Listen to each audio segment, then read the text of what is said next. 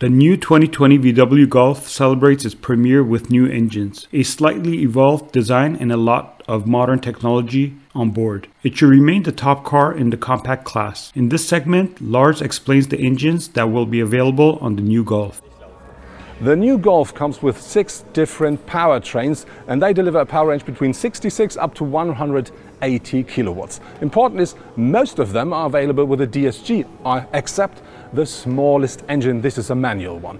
And then nearly all of them are available as a mild hybrid system, but not the new TGI, which is a 1.5 liter natural gas engine that delivers 96 kilowatt. And the other exception is the new plug-in hybrid, which is a 1.4 liter petrol engine combined with an electric motor, and that delivers either 150 or 180 kilowatts.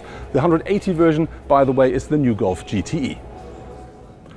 That was my first look at the new Volkswagen Golf 8, and it changed a bit from the exterior, but it's still a real Golf at first glance. And then when you look what Volkswagen put into the car regarding to infotainment, security, driver assistance, safety systems, and of course engines, I'm not quite sure if that is too much for a compact car, but I think I'm going to find out when I drive the car quite soon.